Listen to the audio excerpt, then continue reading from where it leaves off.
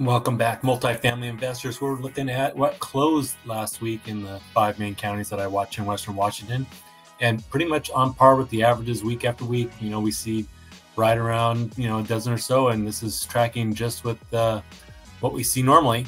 And the one thing though that stands out is nothing over $1 million and nothing over 4 units.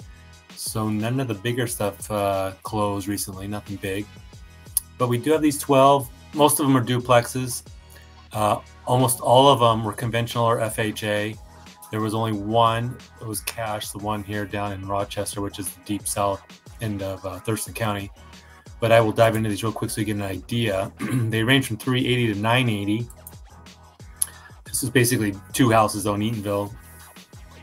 So not a true duplex, but it's 2 units for 380.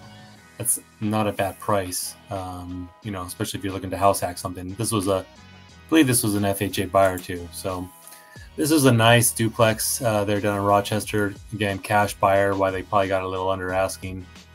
Had a 3-bed, 2 3/4 bath, pretty big house with a ADU or second unit that was only 500 square feet, but great house hacking property. Not sure if it was for an investor or an owner-occupied buyer. It's another big duplex townhome style, side by side, built in 1992 in the 90s. 2-bed, 1 3/4 bath, almost 1,500 square feet. Those are big units for 2 beds. Holy smokes! Went full price.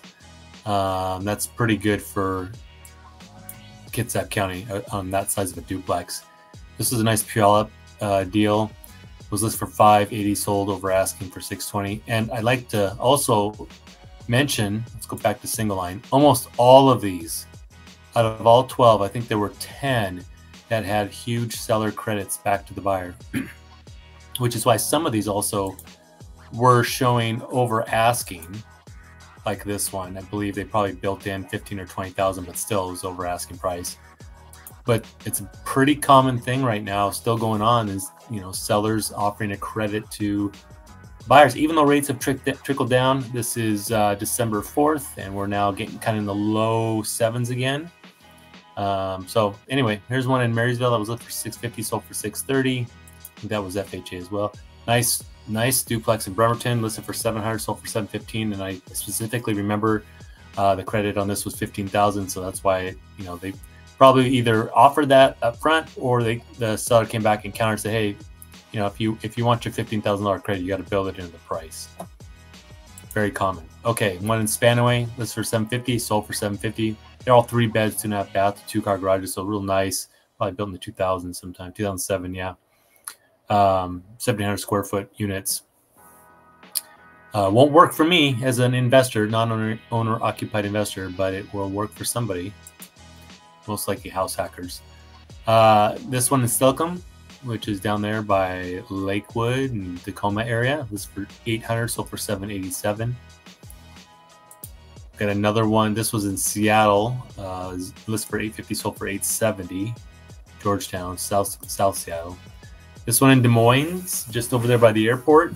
Listed for $895, sold for $871. That is about as cheap as you are going to see for this type of fourplex in King County. Now, it probably need a lot of work, and this street in general is not fantastic. It's block. You have some other fourplexes around there and stuff, but it has 2 2s and 2 1s. That's why it's a little under that 900. For the most part, it's been a while since we've seen any fourplexes like this under 900 in King County, South King County. Here's a newer contemporary duplex in the Madrona neighborhood of Seattle. It's $925, sold for $915. Not a huge shock there. This one is a fourplex out in Port Orchard, which is Kitsap, across the water from Seattle. Listed for $1 million. I thought that was, probably really pushing it already at the price based on the age, the 70s, and the fact that it had 2 1-bedroom units. And now it says they all are the same size. I didn't get a chance to go tour this one. I was curious about the sizes, though. I don't know if that's typo or what, but I'd be surprised if a 1-bed was going for $1,900 and the 2-bed the same size was going for $1,850. But anyway, congrats to the buyer that got that. $980 still seems a little rich when you look at this property, but I don't believe it didn't even have any water views. No, the water's way over there. So, you know, it's not me to say what's a good deal, bad deal for people. It's whatever meets their criteria and whatever helps them achieve their goals. When we go back and look at it, you know, from 380 to 980, people are still every week transacting, finding opportunities. Some of these still selling pretty quick, under a week. 1, 2, you know, basically 3, 4-ish within a week. A couple stragglers out there, but this is the opportunity that we have right now. When everybody was complaining about multiple offers and waiving inspections and waiving appraisals and just going bonkers over asking price, escalation clauses, all that's gone away except rates are in the 7s. And now you have time to be a little more aggressive, making lowball offers, kicking the tires on some of these things. So let me know. I'm happy to help, but that is the status of our market. I hope this helps you kind of keep an understanding of what stuff is trading for. You know, it's really, really tough in our area, Western Washington, to find a decent duplex under $500,000. I know it sounds crazy, but that's just kind of the reality of it these days. All right. Thank you for watching.